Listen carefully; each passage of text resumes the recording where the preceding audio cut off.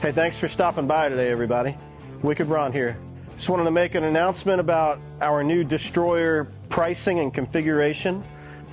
We are changing up the way the e-bike industry prices bikes. To this point, when you came in, you could start off at a smaller bike, say a 250 or a 500 watt, and you would soon find out that you wanted more power or you wanted a throttle.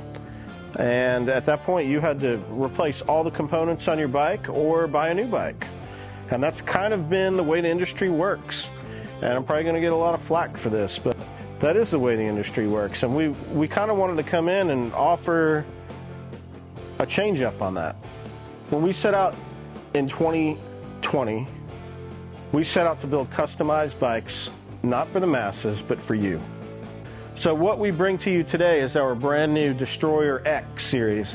And the X means you can exchange up from Class 1 to Class 2 or Class 3 at any point without replacing a single thing on that bike.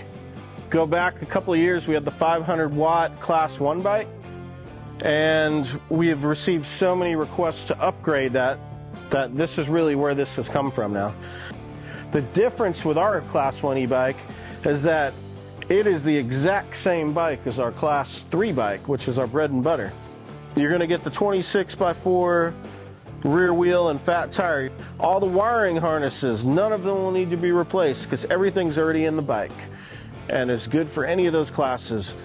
It has the same 7-speed Shimano, the same 750 watt capable motor, the same Tektro hydraulic disc brakes.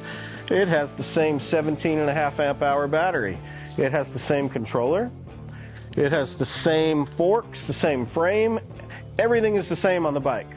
The only thing that's different is in the Class 1, you will not have a throttle and your bike will be limited to 20 miles per hour.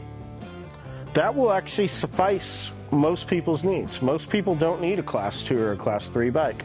But we want you to be able to upgrade to a Class 2 or Class 3 when you get comfortable. So rather than have to buy all new parts for your bike or a whole new bike, you're just going to basically have to send your screen and your controller back to us. We're going to flash the hardware with the upgraded software. We're going to send you out a throttle, instructions how to install it. You'll get a new grip. And at that point, you'll have a Class 2 bike, or you could buy the Class 3 kit.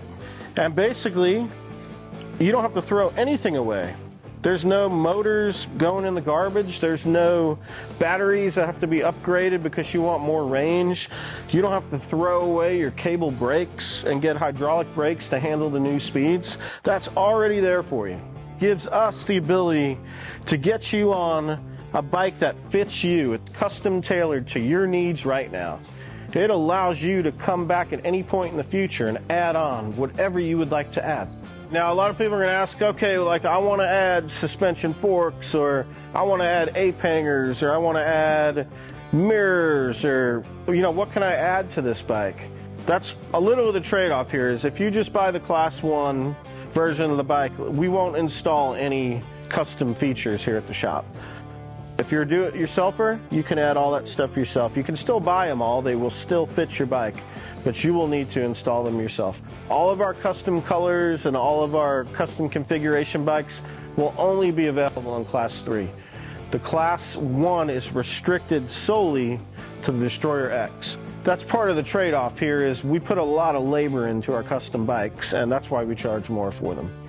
You can still continue to add all the accessories that make a Wicked Thumb bike unique compared to any other e-bike.